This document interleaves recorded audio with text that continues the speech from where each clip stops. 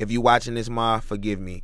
This law is basically like when I was 7 years old and my daddy told me, if you got $10 and your mama asks you how much money you got, you tell her you only got $1. Like we always do about this time. What's going on, folks? It's your boy Coach back with another video, and today we're going to continue the 48 laws of rap. And on this video, we're going to jump into law 21, which is play a sucker to catch a sucker. Always seem dumber than your mark. Let's get into it. You should always appear dumber than others.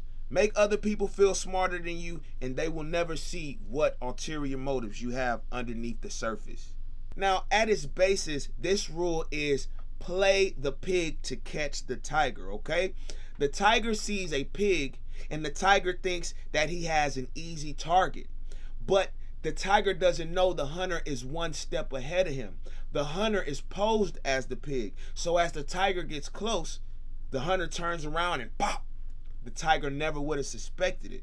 We find the idea that people are better than us, are smarter than us, look better than us, have more money, than us, intolerable. So we'll try to make up things in our mind to justify why they have it, to discredit them, okay? Now, let's reverse that. Put ourselves in those shoes. If we were the person that was looked at as feeling like we better than everybody and we smarter than everybody and we better looking, then we would breed resentment in everybody around us, okay? So think about this in your intelligence. If you can downplay your intelligence, if you can downplay your smarts, other people won't see you as a threat. If you this dumb, unsophisticated, bummy motherfucker, they'll never see you as the person trying to take their spot.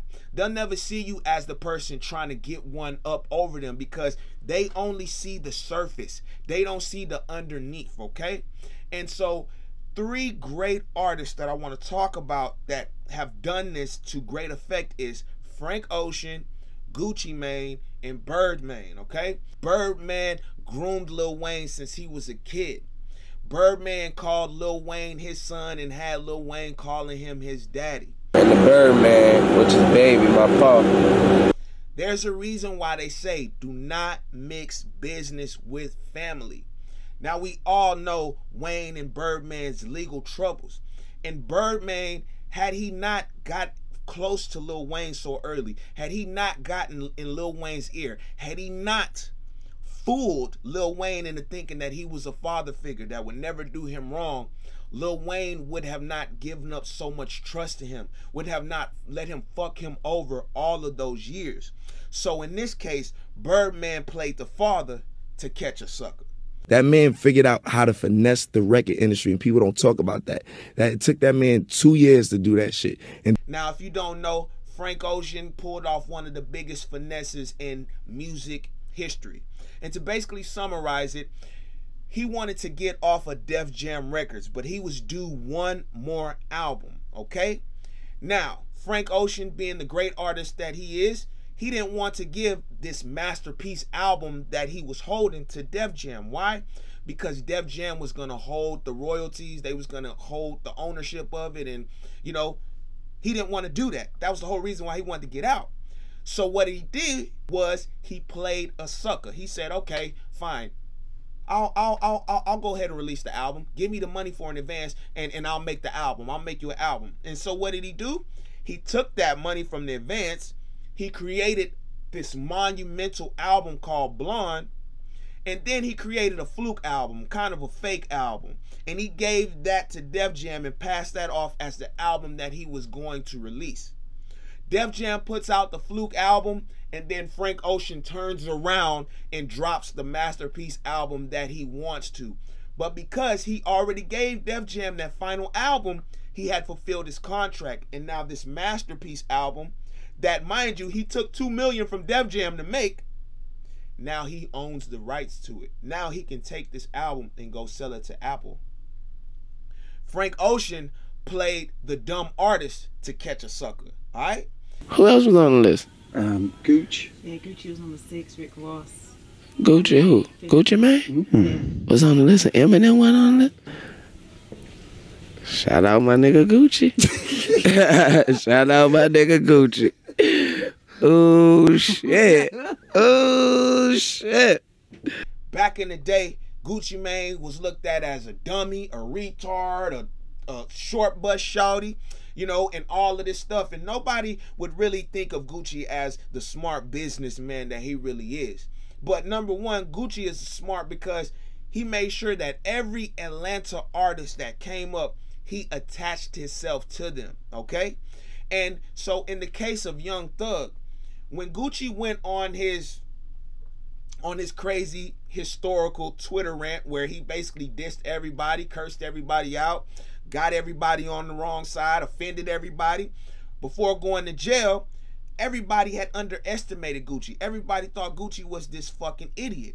And so I'm pretty sure the label execs at Atlantic and 300 underestimated Gucci too. They thought Gucci was a sucker. They thought Gucci was dumb. So when Gucci went to jail, Young Thug assumingly thought he was a free agent. So what did Young Thug do? Young Thug went to go sign with Atlantic. But what they didn't know is Gucci had paperwork on Young Thug this whole time. So when it was time to cut that check for Young Thug, they had to cut a check for Gucci Mane too. But had Gucci Mane played up the smart businessman, or had he not been in jail or not crashed himself, who knows which way it would have took. But either way, Gucci being smart in the beginning, and probably Thug thinking, oh man, this guwap, he ain't gonna mess me up. He gonna, nah. Gucci played the retard to catch a sucker, okay? I hope this video was of value to you guys. I'll holler at you on the next one. Peace. I was kind of trying to figure out my little swag, bro. You know, the first thing I did was I went and got a Pinterest, right? And on that Pinterest, I made myself like a mood board. Like I went and like grabbed like all of the like hard pictures from the old rap magazines that I liked, all of the like the fashion pictures I liked, the colors I liked, and I made this board. And like I would look at it and it would like motivate different stuff. If I wanted to like have an idea for a video, like I get, you know what I'm saying, I'd have like pictures from old videos. Like my whole thing was I wanted this whole grimy shit. So I had a lot of like 90s New York shit, you know what I'm saying, mixed in with like down south shit, because you know I'm from down south, you know what I'm saying, the cars and the money and the strip clubs and shit. So like it motivated me. And so I always kept things like that. And especially when I didn't really have everything put together, that was key for me early. It definitely helped with fucking photographs. Like motherfuckers get so awkward when they go take photographs because they don't know what the fuck to do. Man, I say, bro, just go look at old rap fucking magazine pictures. You know what I'm saying? And where can you look at it? Just you know, Google it. Go dig deep.